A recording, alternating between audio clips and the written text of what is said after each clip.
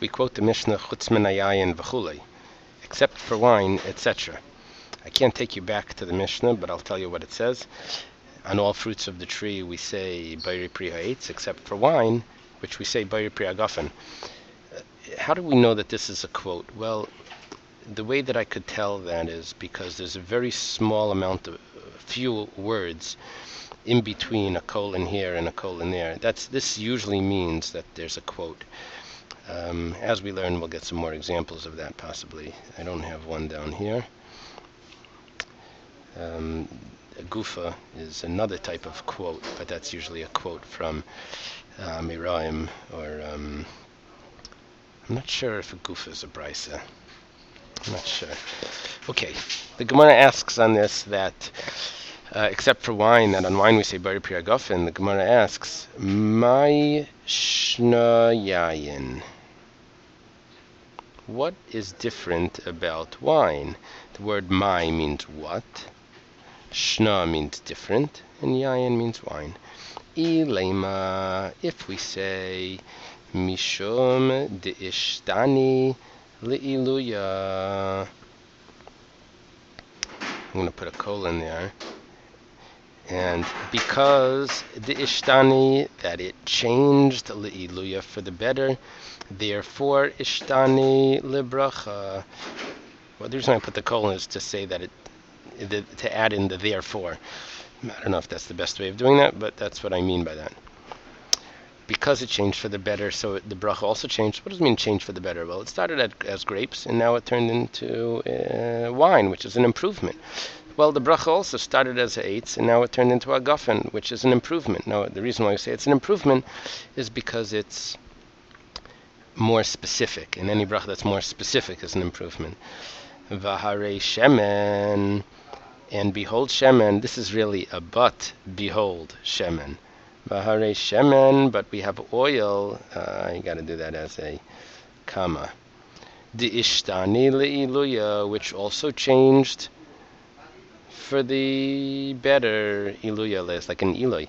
And the word ishtani, like we had here, deishtani or deishtani, it's all the same word as shna, which is different. And here, ishtani means changed. Shna means different. Ishtani means changed. That oil also changed for the better, which means it started as an olive, and it turned into oil.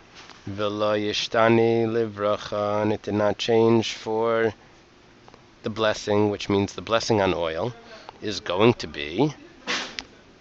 Let's hold on and we'll see. The Amar Rav Yehuda Amar Shmuel. For Rav Yehuda says in the name of Shmuel. And Yossi got this. I asked where before did we have Rav Yehuda in the name of Shmuel. And it was on the last page where he says anyone that eats without a bracha. It's as if they had benefit from what's sanctified for heaven. So we're looking here for the halacha of olives, what bracha we're going to make on olive oil.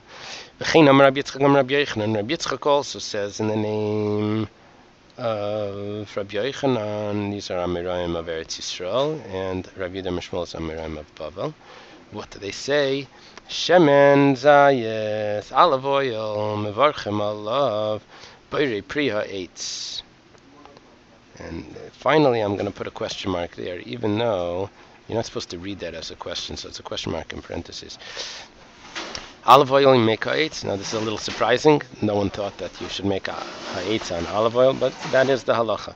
Now what we're seeing now is that I have wine that changed for the better. That means it started as grapes and turned into wine. And I have oil that started as olives and turned into olive oil.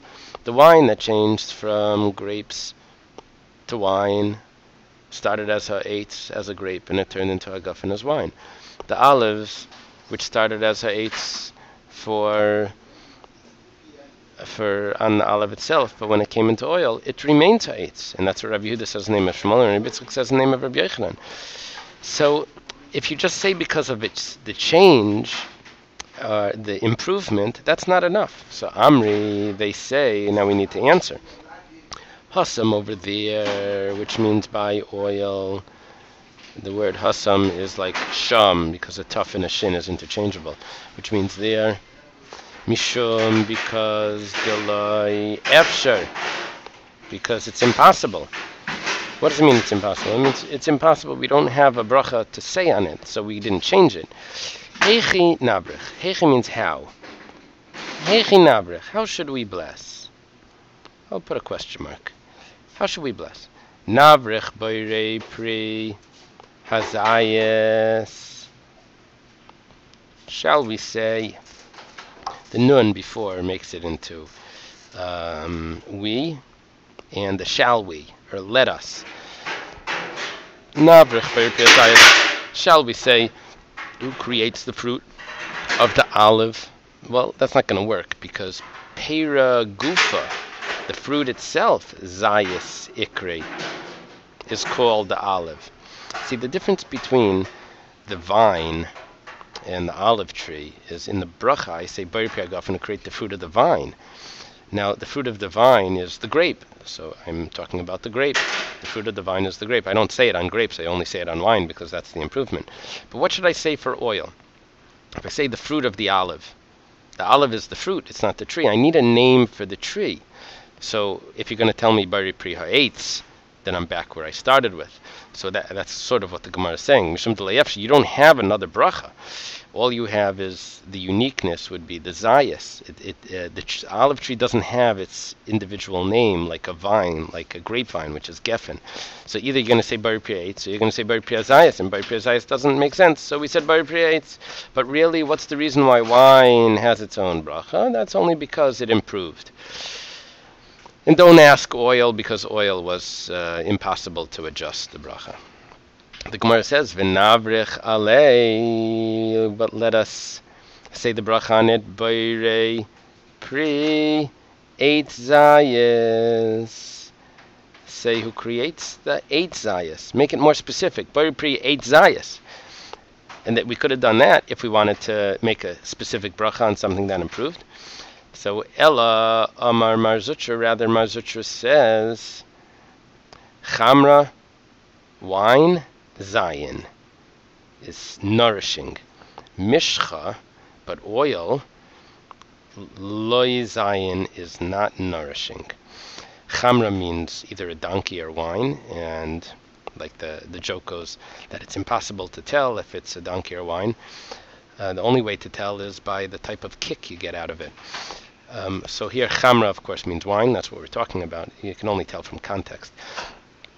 Zion, it's nourishing. Mishcha is oil. That's like mashach is like to anoint in Hebrew. Mishcha is Aramaic for oil. Lo Zion, it's not nourishing. So again, the answer that Mar Zutra is saying is, what's the reason why wine has its own bracha? Is because it's nourishing. And oil does not get its own bracha. It just stays at ha'etz. That's because it's not nourishing. Now, we'll see in the next piece of Gemara that may not be necessarily so. Whatever the case is, if you have a question here that you never heard of making ha'etz on oil, that we'll see as the Gemara goes on, that it's possible that you never drink oil for the reasons that would require a ha'etz. You probably ate it with something else.